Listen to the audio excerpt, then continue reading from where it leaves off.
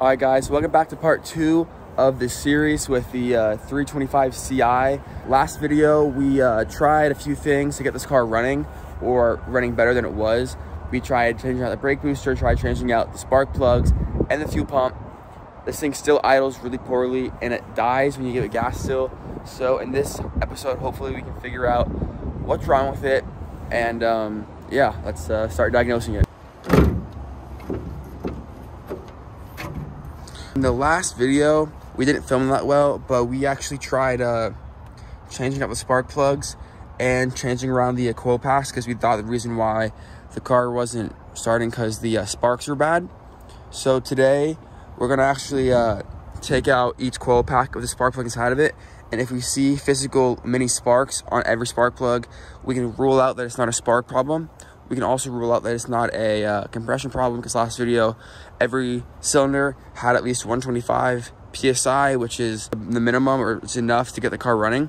So today we're actually going to check spark and verify it's not spark once and for all, and then actually take out this fuel rail and the fuel injectors and see how gunked up and dirty they are, and that could be the issue to why this thing is not running well. So let's get started. So the annoying thing with this car is that I have to unplug the battery every single time we're done working on it that day because the battery compartment gets flooded with water.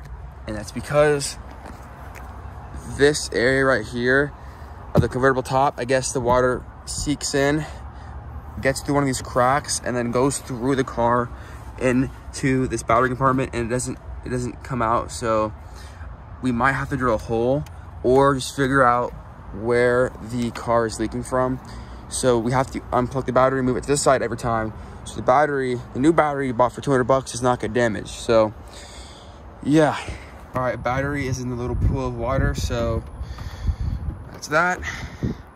Let's start taking apart the coil packs and start experimenting if the coils are the issue with this car. Here's the benchmark for what this car is doing right now. So this fuel thing doesn't work half the time, which is kind of annoying, but so that's what it'll do. It will stay at around 500 RPMs, and then if you give it any amount of gas, it dies. So we don't know what that is. We're assuming it's gonna be too much air, too much fuel, or not enough fuel, or no spark. So because compression is been ruled out, which is good, because a bad compression means your engine needs a lot of work. So we're gonna be testing for spark. So what you have to do is you have to put the threads on a ground. Go. Off. Very healthy spark. Let's try the other two. And I don't think spark. I think spark's good. The first cylinder has a healthy new coil pack, as you see, and a new spark plug, and it sparks really well. So I mean, it's a good sign. Now we're gonna try the old coil pack. So yeah. All right, testing out the second set of spark plugs and coil pack. So let me go. Okay, ready? Go. Stop. It works. The fuel got in my eye a little bit from this, but she works. The spark plug and coil pack test, we've concluded that spark is not an issue with the new spark plugs and the good condition coil packs. The sparks have really quality and healthy little lightning bolts. So the only two things left is fuel or air. We took apart the whole air intake when we got to the brake booster, and we didn't see any cracking or holes in the air intake. So we have a very strong feeling it is just clogged up fuel injectors, which could be the entire issue with the car. So, you know, hopefully, fingers crossed, this is the issue, because if not, I don't know what else it could be. Trip to Harbor Freight, we got the tools for the DIY fuel injector cleaner, also, so we can do that. We got this magnet because we dropped a couple bolts. So let's try to get this out. All right, guys, so here's my jerry rig setup for cleaning an injector. So I have a bunch of pipes that connect with shrink wrap that connect to a carb cleaner, and I'm using the battery to get it going. So what you have to do is you have to press this down while tapping this on the other terminal, And yeah, let me take you guys down. Just look at it.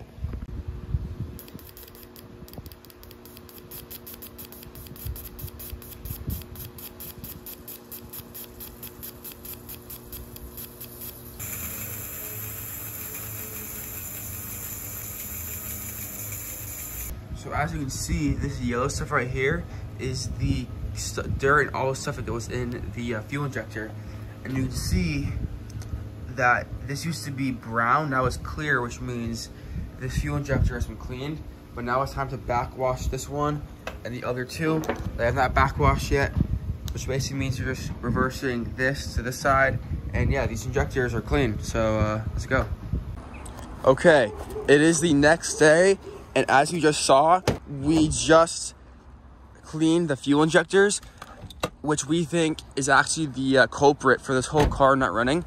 And cleaning the fuel injectors yesterday affirmed this because 3 of them had problems squirting the carb cleaner out for a little while before it eventually shot out the fuel carb cleaner way better. So the cleaner ones are in that bag. So let's start prepping this to get everything back in. Let's go.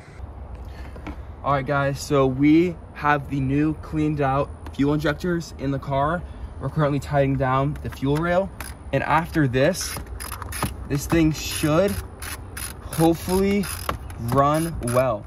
The fuel injectors were very dirty, as you saw in the last few clips. So yeah, this could be it. This could be the winner. Let's hope it runs. Fuel injectors are in. It's all been rebuilt. This is it. I don't know what else it could be after this. So if this ain't it, let's put the battery in. Oh yeah. Okay. Battery well isn't too wet today, so that's good. Battery's in. Let's get this thing going. Here it is. 3, 2, 1.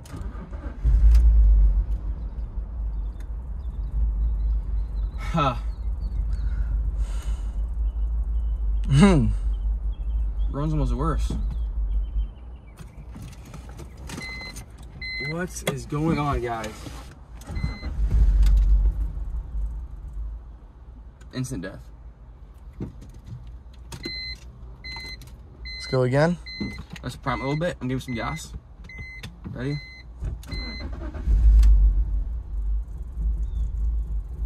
All right, running better. But if you give it gas, it should just go. Oh, that was better. That revved up a little bit.